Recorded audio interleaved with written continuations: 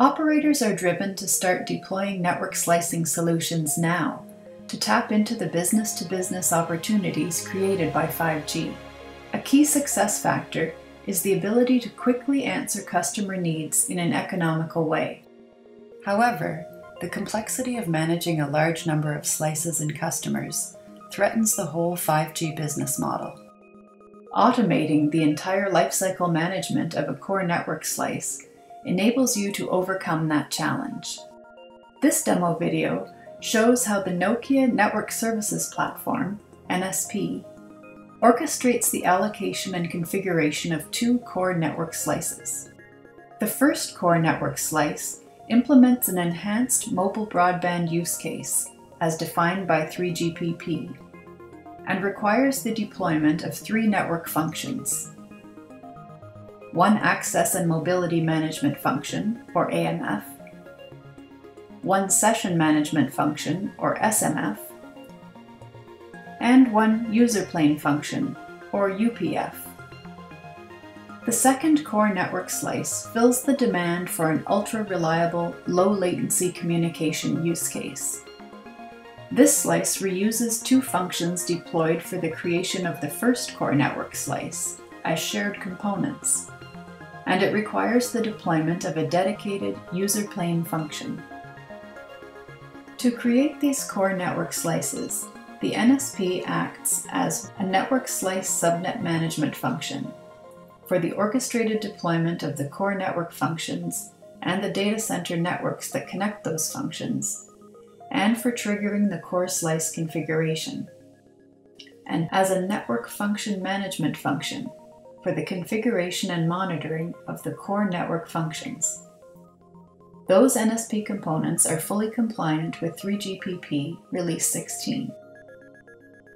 This demo also uses Nokia Cloudband Network Director as the Cloud Operations Manager for the instantiation of the core network functions, and OpenStack Neutron as the data center SDN controller to establish data center networks. To automate the allocation of the core network slices, NSP uses deployment templates. There are three types of templates: the network slice subnet template, which describes what core network slice to create and what network functions are needed; the network service descriptor, which describes what network functions to instantiate, connect, update, and terminate; the network configuration descriptor, which describes what network functions to configure. The templates are created once by the domain experts and can be reused many times by the network operators. The templates describe the attributes and requirements that are necessary to realize network slices, network functions, or data center networks, as shown in this example of network service descriptor. The NSP selects the proper templates depending on the intent of the operator. This intent is expressed by the operator using the NSP Network Orchestration app. Alternatively, the intent can be passed to the NSP through its API. Let's create our first slice. A set of 3GPP compliant attributes that configure the network slice need to be defined. The slice profile ID is the name of our first slice. The NSSI list includes two attributes. The slice subnet type defines the kind of slice: enhanced mobile broadband, ultra-reliable low-latency communication, or massive machine-type communications. EMBB is selected for our first slice.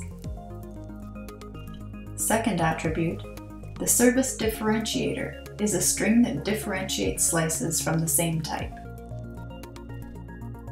Clicking the Allocate button triggers all the steps needed to deploy the slice. This is the only action required by the operator to create the slice. All the rest is automatic. Let's click the Allocate button to send the request. The NSP Network Orchestration intercepts this request to identify what network slice subnet template to use. From this template, the NSP knows what network service descriptors to trigger and it auto-generates inputs to them. The Cloud Operations Manager parses the network service descriptors to deploy the network functions and to connect them. The first network service descriptor is being executed to configure the data center tenants in the OpenStack. The tenant identifies the owner of the core network slice. Then the second network service descriptor is executed to deploy the data center networks that are needed to establish connectivity between the network functions. In the OpenStack Neutron, we see all the data center networks that have been automatically created and that are being configured based on the content of the network service descriptor. Once the data center networks have been deployed, the Cloud Operations Manager executes the network service descriptors to successfully deploy the AMF, the SMF, and the UPF. Looking under the hood, when the Cloud Operations Manager executes a network service descriptor, such as the AMF, it generates a collection of workflows. Each workflow executes tens of REST API calls towards the resources. From our core network slice, these workflows represent several thousand lines of code that are generated automatically when the network service descriptors are executed. Once the network functions are up and running, NSP discovers them. The network slice subnet template once again indicates to NSP what network configuration descriptors to use to automatically configure the network functions. In the NSP Intent Manager app, we see 3 managed elements that have been configured. Then the NSP dashboard shows the success or failure of our core network slice deployment. We can see that the deployment of the core network slice is complete and the slice is healthy.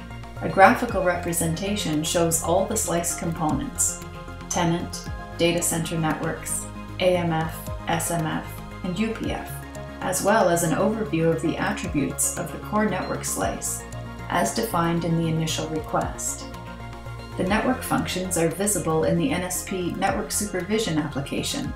The SMF and UPF are grouped under the Cloud Mobile Gateway, and the AMF is visible in the Cloud Mobility Manager. Now let's create our second slice. The operator fills out the attributes of the core network slice in the NSP Network Orchestration dashboard. Attributes are the same as those for the previous slice, except the slice subnet type, which is now ultra-reliable low-latency communication, and latency is much more stringent. The core network slice can then be allocated. In the Cloud Operations Manager, a new network service descriptor is being executed to add additional networking parameters to the existing networks. A new dedicated UPF is now being deployed. Once the UPF is deployed, the NSP discovers the new network function and pushes the configuration to it. On the dashboard, we can see that 2 slices are created. The second core network slice, consisting of 2 new components, data center network and UPF, is deployed and configured. This new core network slice is reusing the previously deployed AMF and SMF.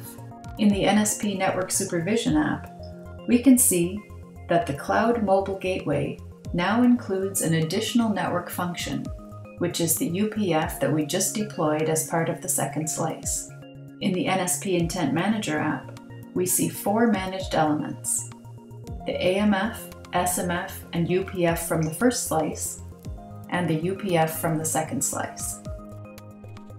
In this video, we have shown how the NSP can quickly and easily deploy 2 core slices made of shared and dedicated network functions. Each core network slice is created through the click of a button. The NSP uses the deployment template to automatically instantiate and configure the network functions that constitute the slice, and connect these network functions in the data center. This level of automation effectively streamlines operations to meet expectations for service velocity, to reduce errors, and to improve service quality.